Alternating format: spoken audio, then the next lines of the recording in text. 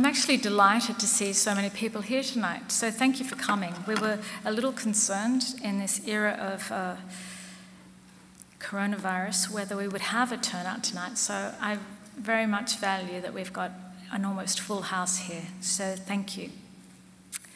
Before we begin, I'd like to acknowledge the traditional custodians of the land on which we meet tonight, the Bedjigal people of the Eora Nation, and pay my respects to elders past, present and emerging. I'd also like to welcome everyone here tonight, our students, our alumni, our supporters, our faculty and friends, to this very important first UTZON lecture for 2020. This year, the series celebrates its 10th anniversary since it was launched in March 2010.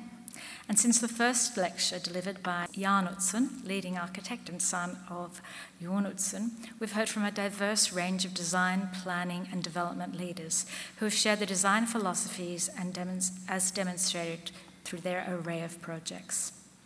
There has been a recurrent theme in many of our speakers' work, a commitment to improving the way people live and work in our rapidly growing cities, so that through their interactions with their buildings and urban places, their lives are positively impacted. And this continues today. Our recent speakers have included Spanish architects Carmen Pinol, Ricardo Flores and Eva Prats last year, Professors Rahul Mehrotra and Peter Rowe, professors in urban design and planning at Harvard's University Graduate School of Design, Jung Yoon Kim, founding principal of Parkim, a Seoul-based landscape architectural firm, Francine Hubain, a Dutch architect and founding partner and creative director of Meccano, to name just a few in the last couple of years. In 2020, we'll continue to shape public debate on the future of cities, and we'll be promoting these through the UN's Sustainable Development Goals, as we are promoting these through our faculty's work, our curriculum and research agenda. And this year, we are very excited to host another stellar lineup of speakers. Our next UTZON will feature, our upcoming UTZON lectures will feature Australian architect Richard Hassell, whose Singapore-based architectural practice, WOHA, is well known for their integration of environmental and social principles in every aspect of their projects. And later in the year, we're bringing you a lecture by Alan Ricks, founding principal and the Chief Design Officer of Mass Design Group, an advocate for architecture that promotes justice and human dignity. Of course, there will be more, but these are just a taster of what is to come. So keep an eye on our website for more details. But now I'd like to invite my colleague, Professor James Werrick, and Director of the Graduate Program in Urban Design and Development, up to introduce tonight's lecture. And while he's coming up, I'd just like to say that in addition to the 10th anniversary, it is also the 25th anniversary of our Urban Development and Design program at UNSW. So it's been 25 years since it was established, so it's an important milestone for the program, and I'd like to congratulate James for his leadership, teaching, and success in developing and nurturing the talents of many students who now hold senior roles in architectural and urban design practices across the world, like our speaker tonight. So please welcome Professor James Werrick onto the stage.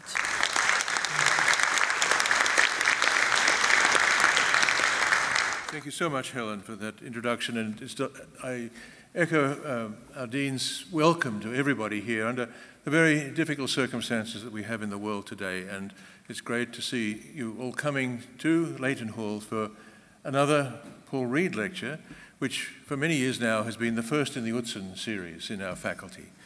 We started the Reid Lecture back in 2008, so it's in its 13th year, and we did so to honour our good friend, the late Paul Reid, who was one of the founding members of the Urban Development Design program. And I'm delighted to say that we have two of the other founding members here this evening. We have Emeritus Professor Bruce Judd, who was the first director, and Emeritus Professor John Lang. So please, a big welcome to our founders. And certainly one of the important dimensions of what we have been able to do all these years has been the continuity, where we've mixed creativity and change, but we've a lot of continuity in what we've endeavoured to do in our story about the city. what I must also do, of course, is to thank our wonderful sponsors who have made this possible. And we go out to our friends in practice every year, and we are honored and humbled at their response. And we would not be able to put on a big event as we do with not only a big lecture, often with an international speaker, but also a wonderful party afterwards. And so the sponsors that we've have this year is now for the third time our great friend Mr. Wong in Hangzhou, whose Euro-American Financial Center is a remarkable development in the Zhizhe West CBD of that great city of Hangzhou. And we're so honored for him to be such a loyal supporter of ours. Another wonderful supporter, of course, is Bait Smart, and we thank Philip Vivian for his commitment. The longest-serving sponsors that we've had since 2010, very generous, and we'll have Philip join us on the panel to review the presentation by our speaker this evening, along with Felicity Stewart. Another very important sponsor has always been Johnson Pilton Walker, gold sponsors, and again, very loyal to us, and my good friend Richard Johnson, but also the new team that's there, Graham Dixon, Kyung Lee, and so forth. The Ethos Urban have been terrific in coming forward in recent years, and we thank Stefan Meissner and perhaps Craig Alchin and other members of the Ethos Urban team who are here this evening. Nigel Dixon taught with us for many years and was our visiting professorial fellow, and we are always delighted to have his name associated with our program. Pascal Bobillier is a graduate of our program and has been, again, so wonderful in his support every year.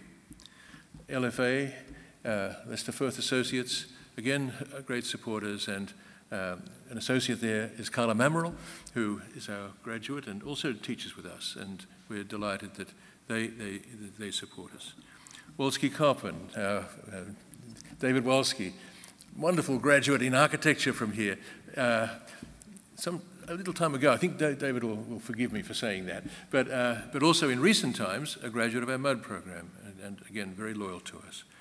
And then from Albury Wodonga Habitat Planning, David Hunter, one of our graduates who supports us every year, and also Barbara Burnett from Urban Concepts, who really does support us. So these are very special people who make this evening possible.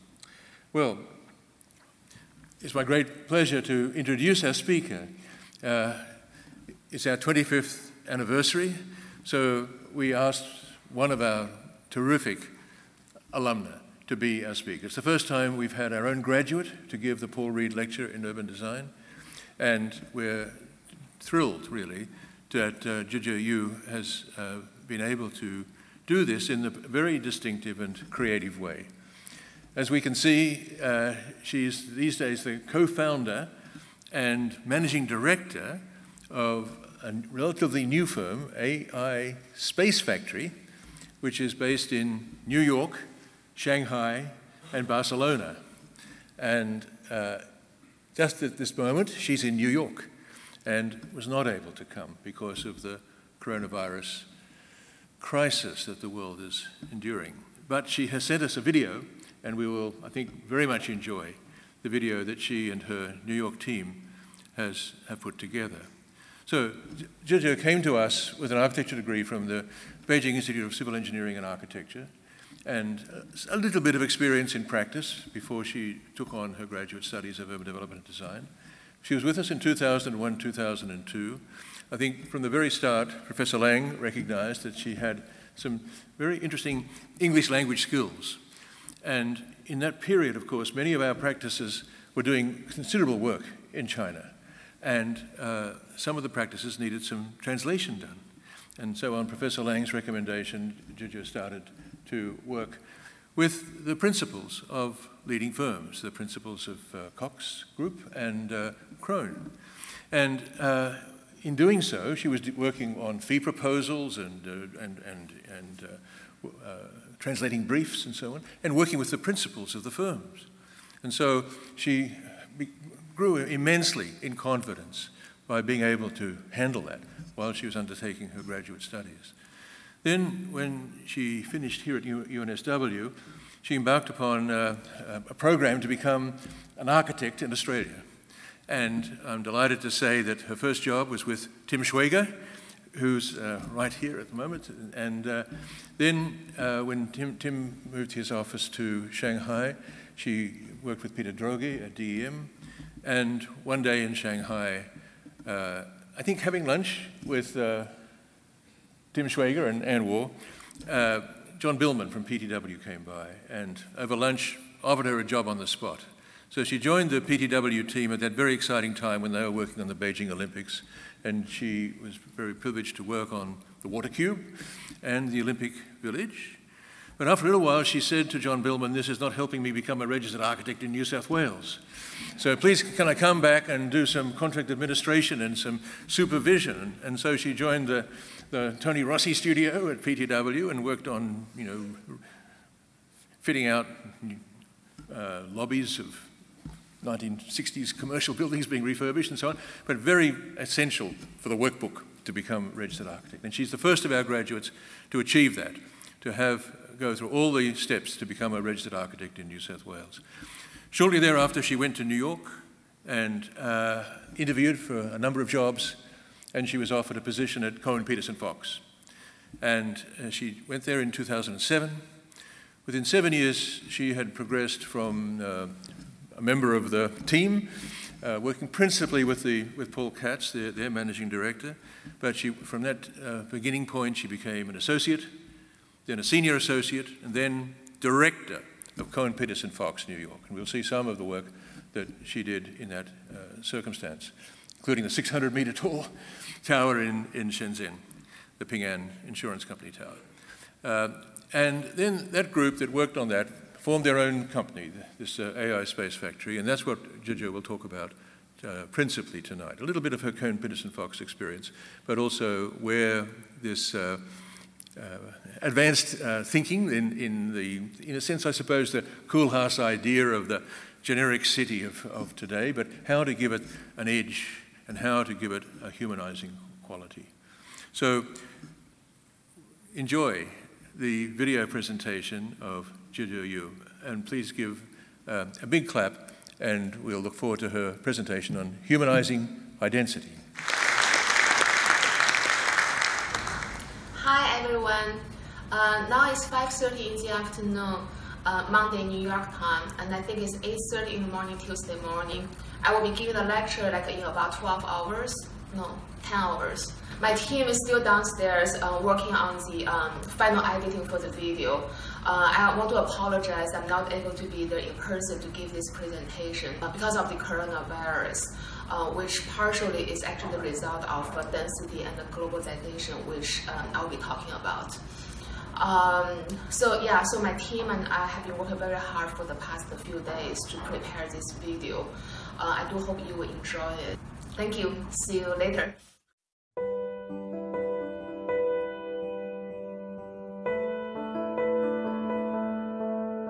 Cities are growing. We are living in density. How can we make the city more livable? Can we humanize density?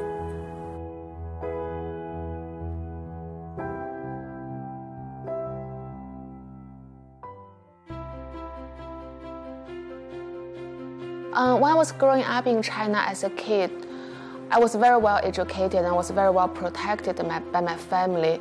But in the meanwhile, I had to do what I was asked to do because that was a criteria if you are a good student or a good person or not.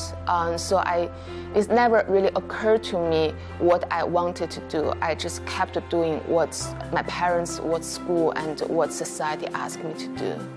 But I loved reading. I really went out of my way to get every possible books I could read. For example, 三个火枪手. This was I didn't know the English name. I guess it's called Three Musketeers in English. About how people struggle, how people try to find the real meaning to their life, how they struggle through the hierarchy of the society.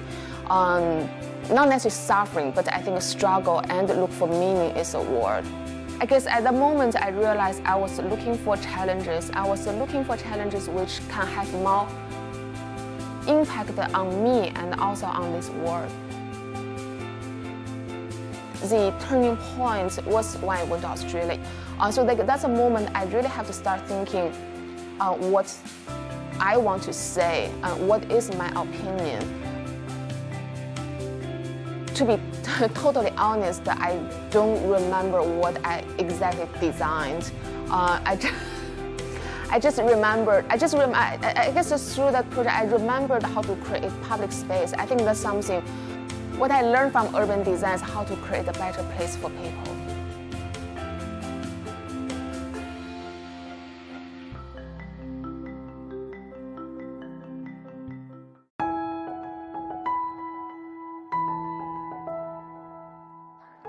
My first memory of working with Zhizhe when she joined the team, gosh, I think it was actually probably taking a break to go and get coffee, and when she first introduced me to the flat white. But especially actually, spending a few moments walking around the city and just taking a moment to chat about the designs we were working on, and also, finding these moments where we could kind of catch our breath and these kind of human spaces in the city that we both tended to gravitate to. So I remember that about working with Zhizhe. We had this friendship and this ability to kind of, leave the office sometimes and share ideas as two friends. But then also, bring that back to the office and be able to kind of look for ways to incorporate some of those ideas, those kind of spaces that we both enjoyed into our work.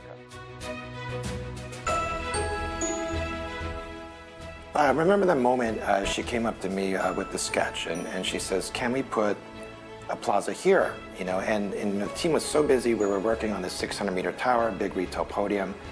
She was so sincere in the way that she asked, and then I looked at her sketch. It had a great clarity to it, and it was actually a great solution. And if you go to the project today and stand outside the entrance to that office tower, there's a plaza there, and that's because Zhizhe at that moment had the courage to come up and say, "I think we're doing something wrong. Can we do it better?" PN Financial Center was a career-changing project for me, not only in the sense of I learned a lot about how to do super complex buildings. I think one thing is really important, in a way it's probably more important than all those technical things. Architecture stuff I learned is I found my team, I found my musketeer to work with me. I guess before being a financial center, I think that if I remember all those moments in my career or in my school, it's all about my personal struggle. I find meaning for myself. I discover myself. It's all about how I struggle or fight or make effort myself. But with PN Financial Center, I felt I found a team to work together. I think example is like if I miss something, someone will pick it up for me, or if someone does something good and the other person able to make it even better. So I feel like this really has been reflected in the outcome of the PN Financial Center. When I look at the projects, I still, like even until today, 4 years after, I can still feel this emotion whenever I saw the building, not because I remember all those personal struggle, it's because the different parts of the building remember those different moments of collaborating with my team member.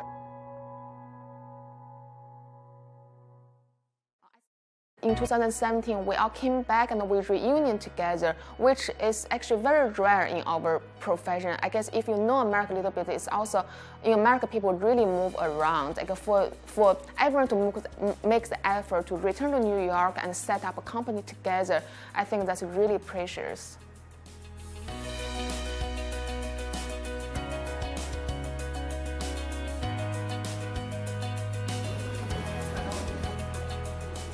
Yeah, so when we started a startup, like starting a startup, all those partners, we have to sit together to think, yeah, we can say we want to make a difference, but how we want to make a difference, what difference we want to make. I worked for rich developers for 10 years, so I really learned what they want. So I have to speak for them as well. If I'm talking about, I want to be the musketeer to help the poor, but I have to speak for the developer as well. Many of them actually have the same vision or same ideal as everyone else has. They also want to serve for the public. They also want their project to benefit the city as well. But for being a developer, the financial returns also critical to them. So for us as a designer, how can we find a common ground, to create a project which is a win-win project?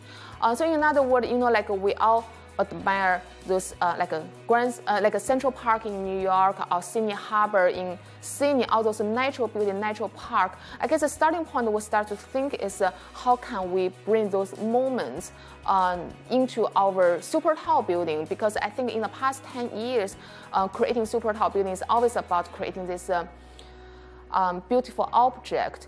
I remember the pocket parks I was trying to do in university, and I went to Michael. I said, Michael, can we do this? Zhizhe came to me with the idea of putting a park in the tower. We went further than that. We lifted the tower off the ground. I think that people don't really think about that. People generally think the super tall buildings are opposite of, say, Sydney Harbor, say all those beautiful natural scene. But is there a way we can bring them together so we can actually connect people with nature through tall buildings?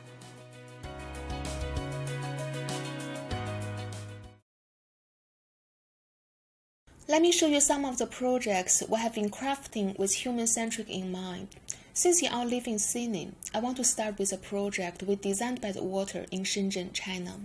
Shenzhen is a city next to Hong Kong, has been experiencing 40-year urbanization, is rising up to become a truly global city and also known as China's Silicon Valley. What is missing? A city's waterfront is actually its most important public space. Can you imagine Sydney without Opera House? San Francisco without the Golden Gate Bridge? Or New York without the Statue of Liberty? Shenzhen, as a water gateway to southern China, also needs its waterfront icon. Here comes the challenge, the density. The total gross area of the project is very high, and we need to accommodate many programs: office, hotel, apartment, convention center, exhibition center, and museum, everything you can think about. If we take the conventional approach, the site will be packed with buildings and driveways, drop-offs, and ramps. There will be no meaningful public spaces left. What even more terrifying is the building will become one of them. This is the Shanghai CBD where our project is, and they are the backdrop of our project. Don't forget, our tower has only 120-meter height limit. So even it has this amazing waterfront location, but you can imagine it will be completely overwhelmed by its much bigger neighbors and become totally insignificant. We ask ourselves, is there another formula for another density which can define a more human-centric city? Let's look at the site. There are two distinguished characters of the site. First one, it is the only building designated for development within this 8-kilometer-long coastal park. What should we build in a park? What's your answer? Our answer is a garden instead of a bunch of top objects. How should the city meet the sea? A terrace instead of several glass boxes. Therefore, instead of maximizing the height and set coverage like most of the developers would want the architects to do, we took a completely different approach to create a new density of connected objects which creates space.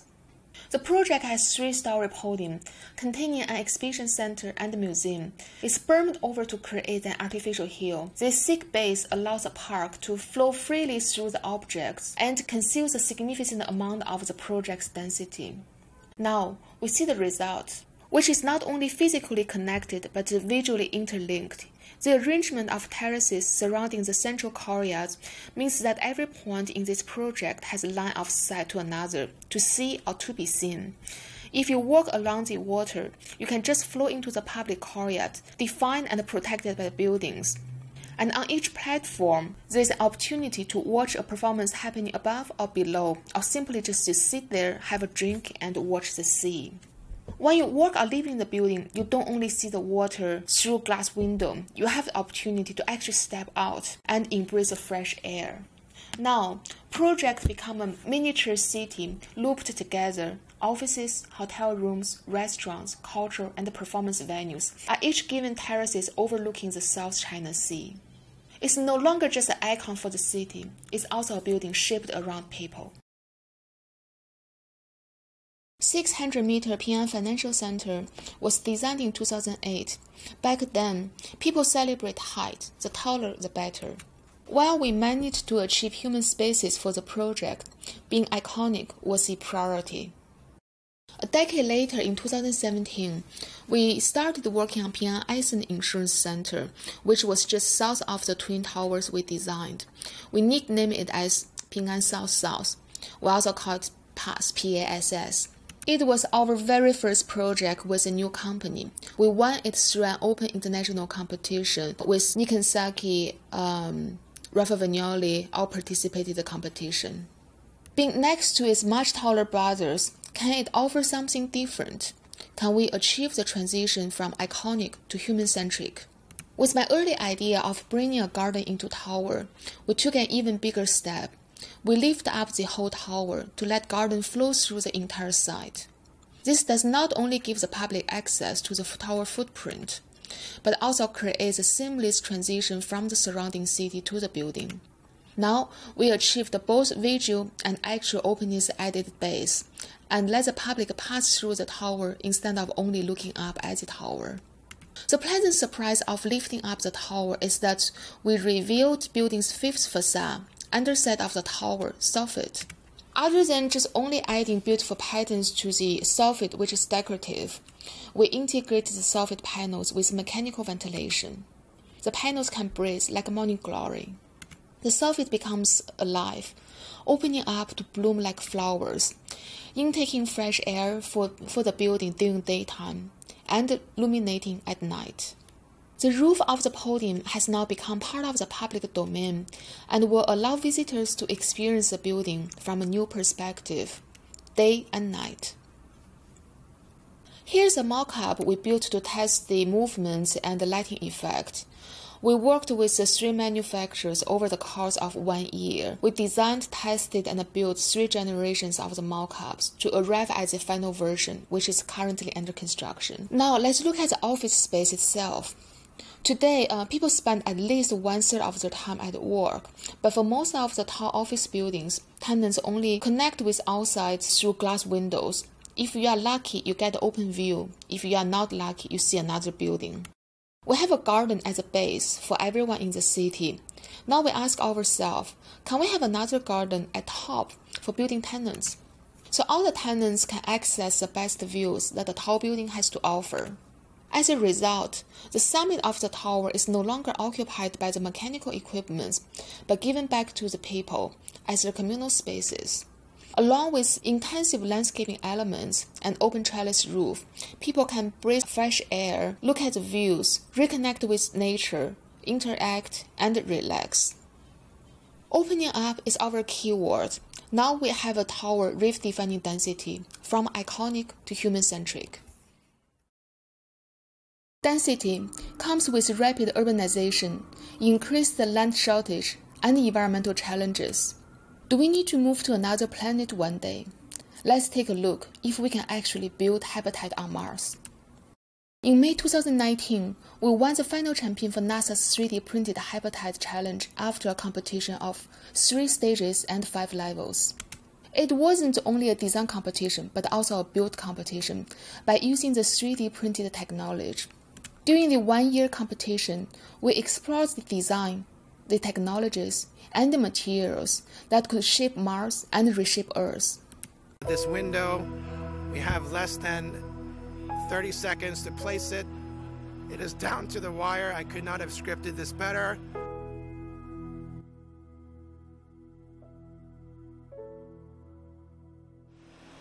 You're the guy? I'm the guy. Okay.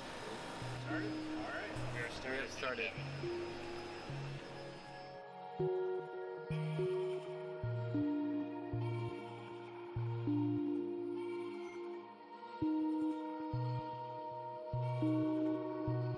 Two penetrations placed that we needed to do on the first day, which is the small window and the hatch, the rover hatch.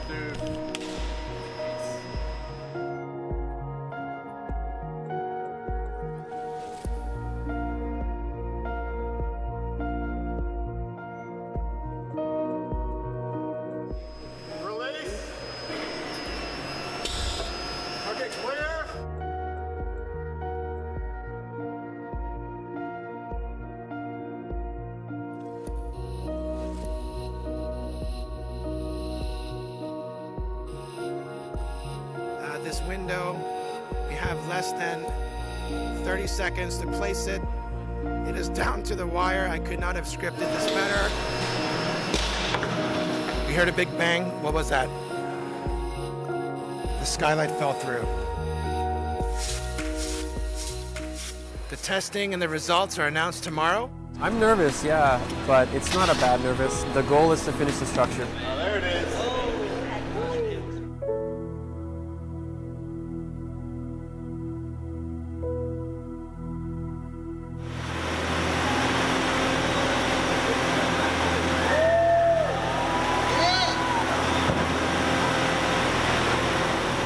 First place goes to team AI.SpaceFactory. So.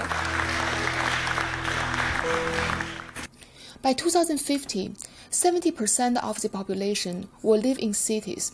With all these efforts trying to find a solution for living on Mars, our ultimate goal is to rethink how we could build and live on Earth. The last slide of my presentation is this 380-meter tall building in Shekou, Shenzhen. We won the competition last year, and we're very proud we beat UTZON, Adrian Smith, and Gensler. This is also a project we have been trying to apply some of the lessons we learned from our experience designing on Mars. We named the tower Lighthouse, symboling a lighthouse leading to a more sustainable future. Unfortunately, we're not able to disclose the full design yet, but I can show you a very short beginning of this project. Earth is home to over 7 billion people. One of the most profound impacts of our growing population is how we are shaping the planet through urbanization. Tall buildings play a pivotal role in the future of cities by addressing the challenges of increasing population, connectivity, and reduced resources. With its highly visible and accessible site located between mountains and the water, Prince Bay in Shenzhen is the ideal place to explore how we build, live, and experience the city. The super tower at Prince Bay will be a lighthouse to show the way to a better future for our planet.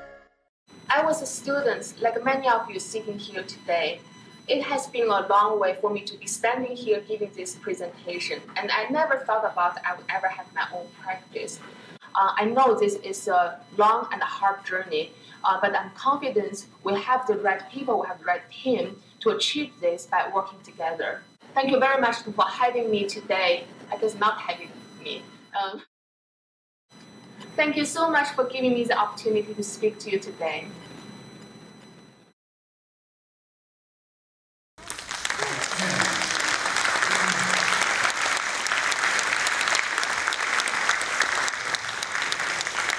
Thank you, Zhizhe. I don't know whether you're online and whether you'll be able to join us now. Technology works, brilliant. So to facilitate this next session, we've invited some eminent panelists to join us up here to have continue the conversation with Zhizhe while she's online. So first of all, I would like to invite Professor James Werrick up to the stage, and also then I would like also to ask Felicity Stewart, Director of Stewart Architecture, formerly of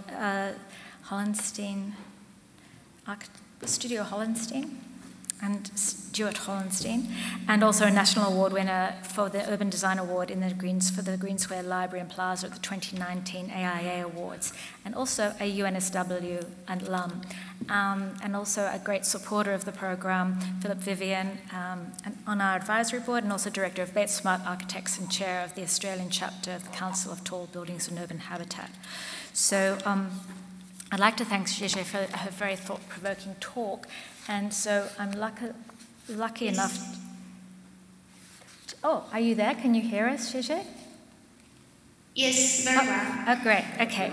So thank you, Zhizhe, for joining us. Can you see me? Can you see the panelists on stage? Yes, yes. Great. So thank you for your talk, and thanks for the presentation. It was also great to have your insights as to your background and how it has shaped you. I was quite intrigued by the Three Musketeers way of finding your purpose in life. But I also found that it was very meaningful in terms of helping us understand the importance of team and collaboration in defining that purpose and helping you shape the career that you've wanted to shape with AI.SpaceFactory.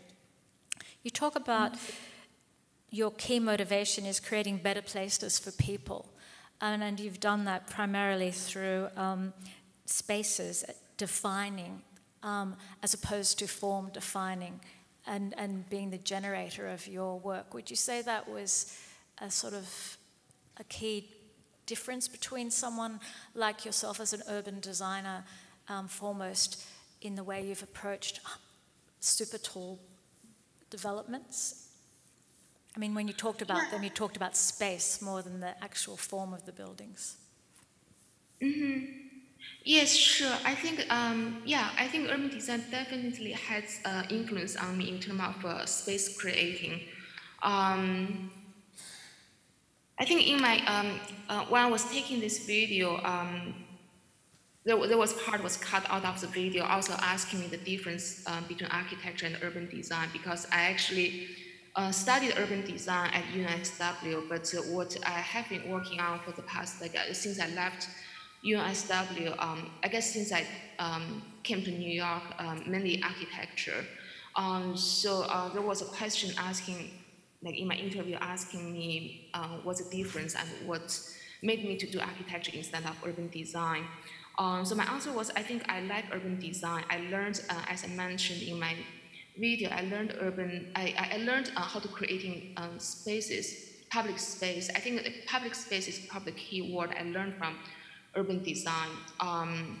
But in the meanwhile, I find urban design, correct me if I'm wrong, all the professors and audience, but I find urban design is about preparing these guidelines. It's not so much about specific design, so I feel the impact on the city or on people are not that direct.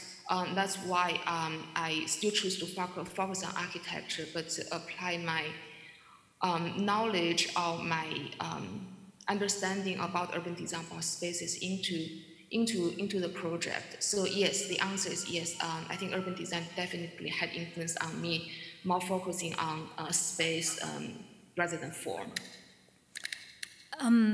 Yes, so, okay.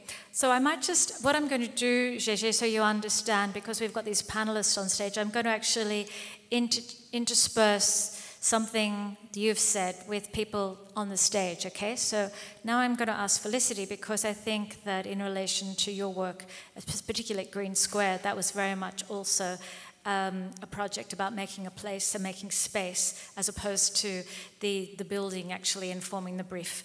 Well, it obviously informed the brief, but it wasn't the generator for the form of the project. Would you say that that was also a prime generator for you in your thinking in terms of creating a place for people at Green Square?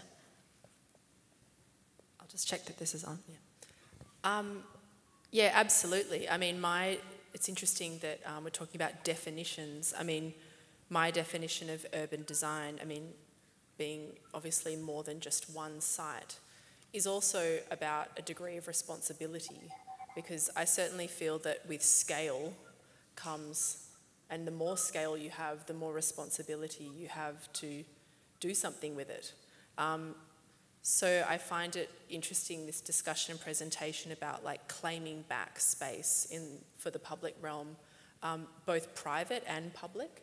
But to me, the bigger it is, usually the more opportunity or onus is on that work to do something. So certainly at Green Square, where we were dealing with places of new urbanisation, where there would be a very dense new urban area, that we were very conscious of what space was carved out for everyday life. And I think that has to be, there's a certain balance that has to be struck. And even in tower formats, if you sort of lay the tower flat, there would be something in there that was given back.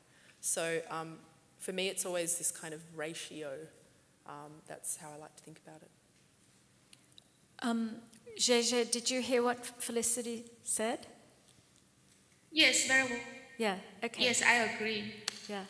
So, I mean, obviously you're working at a scale which is super tall. I mean, it's way bigger than any scale that we have here in Sydney, for example.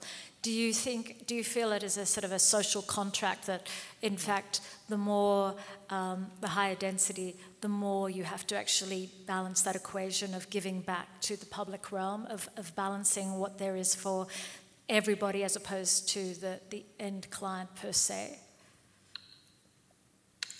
Sorry, Helen. It went frozen for 10 seconds. I only heard the last part. Okay. Sorry. When we talk about projects of the scale, the super density that you are working at, do you feel that there is a greater responsibility to give back to everybody, not just the client, the end user, to ensure that it enriches the public domain? Yes, absolutely. I think this is actually probably one of the reasons I chose to have my own practice. I think during my 10-year working at KPF, of course KPF is a great firm. I had great experience there. But my experience at KPF, we work for very top-end developers. So all the developers, all the clients we worked for are all super rich. As I said, I think all of them, but most of them actually also have this desire to also create public space or giving something back to the city. I don't think they are just, as a lot of people think, they are just simply greedy. But I felt I need to choose my word carefully because I don't want to say anything negative about my previous employer because I'm actually really grateful for my experience. But I found there wasn't enough opportunity for individual because basically I was working within a system. So there is a way how we serve a client and how we provide our architecture services. Because it was 600 people office, so there has to be certain system and certain ways to ensure the productivity, efficiency. So I found I wasn't able to, again, have a direct impact in terms of giving spaces back. I still feel I was primarily focusing on satisfying the developers. But I think my goal is to, as I said in my video, I want to find this win-win solution because I really believe win-win solution is the only sustainable way to create better architecture and also better project, better financial return. So I think that's one of the reasons we founded our own company. I hope you can see through our new projects, we really try to give an effort on how we can create this win-win composition, like the tower we are doing in Shenzhen.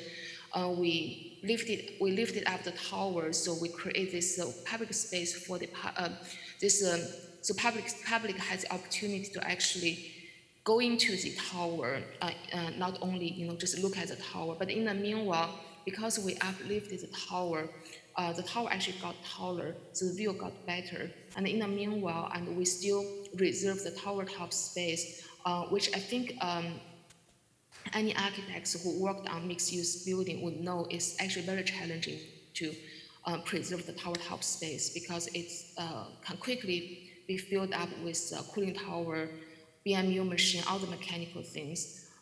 So I think as a result, we managed to provide, in a way, public space for both private and public. So I think that's still our ultimate goal, and we do want to give more attention to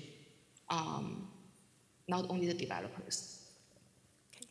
So Philip, over to you. As someone who's working in this space and working with developers as a core client group, and your involvement in CTBUH, would you say that there is a stronger appetite now than previously for actually having an enhanced brief, to actually creating public spaces, for enhancing the environmental performance, that this is something which is a economic imperative, or is it really the altruistic in the architects and urban designers in the room who aspire to actually make these better places? Or is it a market imperative? Helen, I think it's both in a way. There's an element of altruism, and I believe that good architects are pushing to create very positive public spaces. I think it's also coming from building users who are no longer happy to just be in a building isolated from their context. So today's building user are looking to be in a precinct, an activated place where there is public space for them on the ground plane, activated spaces to eat, have coffees, socialise, and after all, we no longer need to actually be in an office space to work. So work is now about working in a precinct, meeting people, and has the issue of collaboration and being social woven through it. So I think really what architects are trying to do now is create active precincts that support social life alongside your work life. So it's coming from both directions, I would say. So, Zhizhe, you then sort of moved us on to a less developer-driven project, the NASA project, the competition, which is pretty out there, literally. And you talk about this as an alternative response to the massive urbanization and the pressures that we have on our planet, as an alternative scenario that is being modelled or projected for probably a post-apocalyptic scenario, which may be closer than we think. Was that really the brief, or is that really the premise of this, or was it really just a theoretical proposition? Well, I think when we first started doing the competition, it was totally just for fun, because it just sounds cool to do a project with NASA in the space. But through this process, we begin to understand, first we begin to understand the brief. So the reason NASA had this competition is because it was actually very specific, it's 3D print. So the reason they have this very specific subject is because Mars, first, is very far away from us. It takes a very, very long time to actually arrive at Mars. And it also is extremely expensive to ship, to deliver any kind of construction equipment or material to Mars. So the challenge is, can we use the material on the Mars to actually 3D print? So we just need to send a few robots to the Mars, then they can do the work. So that's the brief. So as we understand the brief, and as also we kind of going through this whole process, we realize the challenge NASA is facing on Mars is actually the same challenge we are facing on the Earth, because we also have all this land shortage, material shortage. And for example, while in the construction industry, we probably don't even think about to use concrete, but concrete is actually the most unsustainable material on the probably in this planet, because they are not recyclable. Like if the building, once the life cycle is finished, like 70 years, 100 years, whenever it is, it's going to be on the Earth forever. So people hate plastic bag, but the concrete is even actually worse, because we consume more concrete. We read some data, so concrete, the consumption of concrete is the second after water. So through this process, because we're doing a lot of material research, like what kind of material we can print. So through this research, we got into the new material, so we can actually 3D print almost everything. We can 3D print recycled plastic, we can 3D print corn, and we can use all those biomaterial or recyclable material to print. So that also led us to think if we can rethink how we build things on the Earth. So I think we started with just something theoretical and nothing really serious. It was really just kind of the, I guess, the ego of architects, because we did enough topics on the Earth and we want to try on the Mars. But through this process, we actually learned a lot about the challenges we're facing on the Earth. So that's why now, as I mentioned in my video, so ultimately we want to benefit the Earth. So we're trying to apply all those lessons we learned through this 1 year adventure, the project we're doing on the Earth. Okay, thank you. So I'm pleased to hear that in fact it was really sort of a research project, really investigating how we could actually live more sustainably on Earth rather than necessarily how we all have to relocate to Mars. But because then I was going to really actually ask the final question to James to see in terms of shaping future cities in a 2050 scenario, where 70% of us are going to be living in cities. Obviously, new technologies and new material sciences are going to be part of that. But what do you see as being the key determinant for how we're going to live on this Earth in the post-apocalyptic age? Well, thank you very much, Helen, for that question. I think I'll go backwards just a step, because I really want to thank Zhizhe for her video presentation. And to me, I thought the way it started, walking in 42nd Street in New York City, sketching in the city, going into Paley Park, privately owned public space, very special space in New York City. I think that they really emphasized that quality of humanizing density. That's the theme of Zhizhe's presentation. And it's very fascinating to see that fusion of the public space and private space being integrated into their imaginative transformations of the way buildings meet the ground. And I suppose the project on Mars is the ultimate object in space, but to me, the real challenge, as always in cities, is the quality of the streets. And I just think that perhaps if you could comment, Zhizhe, on how you think the buildings really relate to that deep tradition of urbanism, of the life of the street.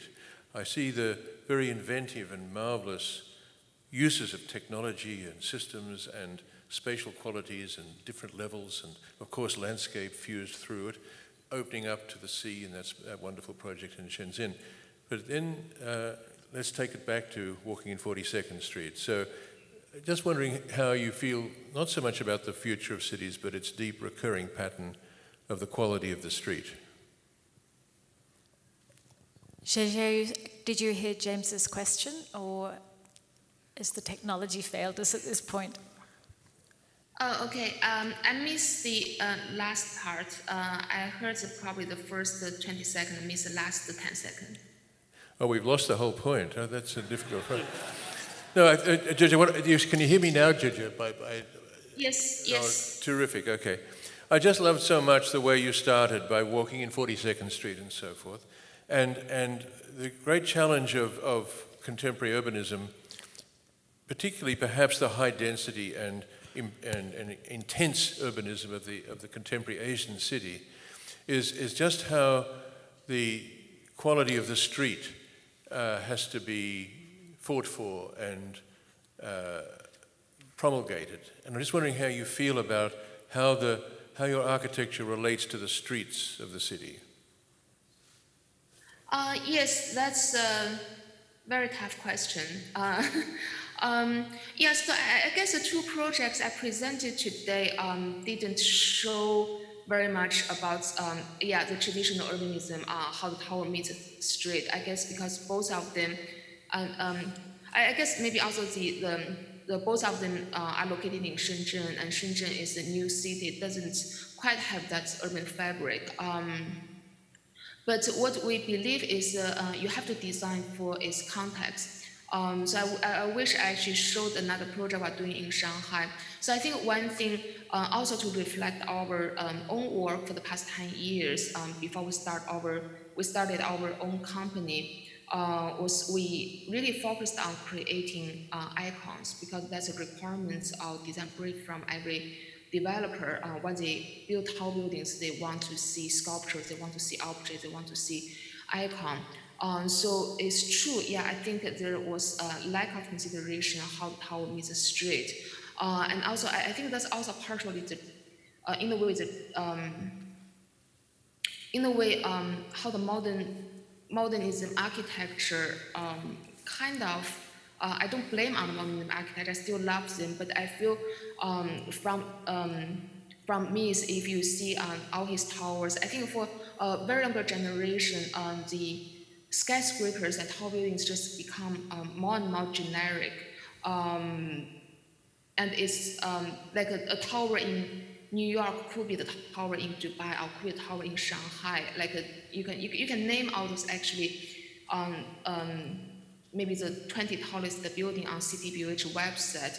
They probably can all locate it in another city because they kind of don't have the context. I think that's one thing we actually realize, and we're trying to do is we're trying to make the building actually designed within its context. So we do think that's very important. I think that's a very tough question, and we probably still haven't done enough. But that's definitely also on our agenda to create design which is more contextual. Thank you, Zhizhe. I mean, I think one would have to acknowledge that the urbanism that is being explored in these projects is quite different from the traditional cities. So trying to find new and different ways of engaging the public in the public interface is par for the course.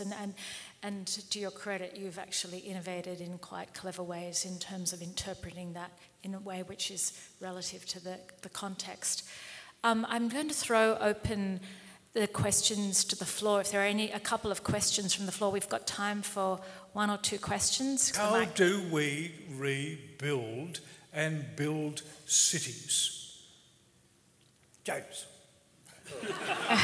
tell us how to rebuild cities for the future. Well, are we talking about rebuilding cities for the future or building cities for the future? Because they might be different. We have to rebuild cities that exist, do we not? Yes, okay. All right, no, I just wanted to make sure. How do we do, and how do we regenerate existing creations for the future? Well, not demolish them, not rebuild. It might be just worth relating to the speaker's work. Yep.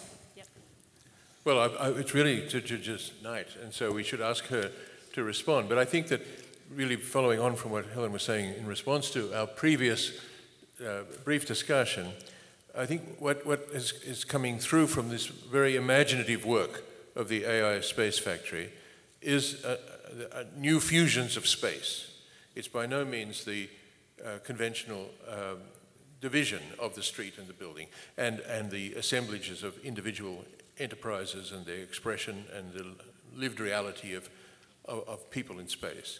So I think that it's anticipated in Hong Kong and other cities, which, like the cities without ground qualities of Hong Kong, which have got all sorts of different layers of porosity of moving through cities.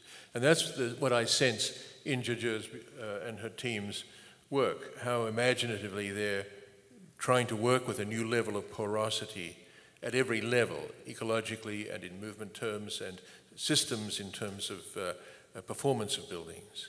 I think that integration, which is in a sense a space factory advanced technology solution to the complexities of city building, is very exciting and very distinctive. It takes the commercial world to a whole other level compared to the generic skyscrapers that we've seen. But, I don't know whether Zhizhe could comment on what I'm saying about their idea of the city and porosity. Yeah. Porosity, opening, all those are the keywords we are trying to look for.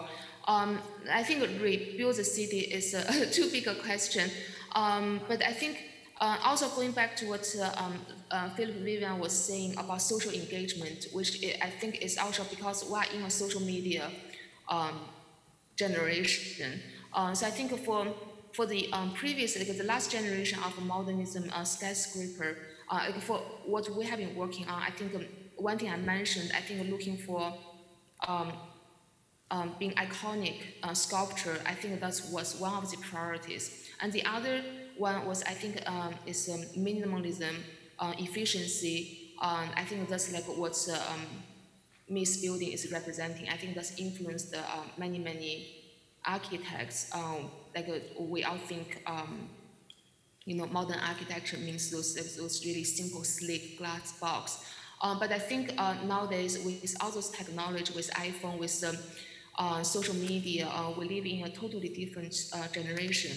And also, I think because of all those environmental challenges, I think interaction, a stage they can socialize, and also how they can reconnect with nature, and also health. I think health and well-being, both mentally and physically, are both very important in today's, I guess, especially now we talk about coronavirus, it's actually, partially as a result of the globalization and also densities. So I think those are the new challenges we are facing, which I think the traditional modernism architectures, the skyscrapers, cannot address those issues anymore.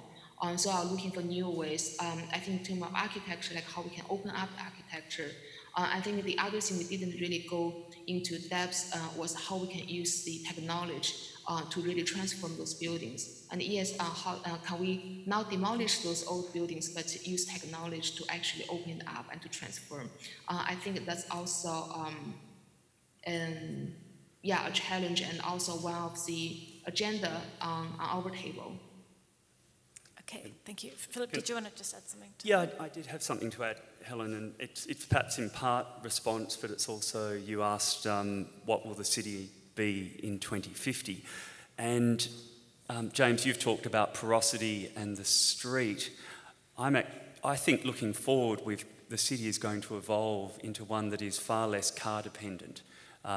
We've got car dependent. It's a very carbon intensive form of transport, and we've got to get rid of that carbon intensity, and we're also heading towards technologies that can reduce our motor vehicle use. So I'm wondering if our cities will need to be retrofitted with public transport that's much less carbon intensive, but I think as we become less car dependent, I'm wondering if we'll see a shift. And you mentioned walking down 42nd Street, and you still see that the street is 80% dedicated to cars, and if you're lucky, 20% to the pedestrian.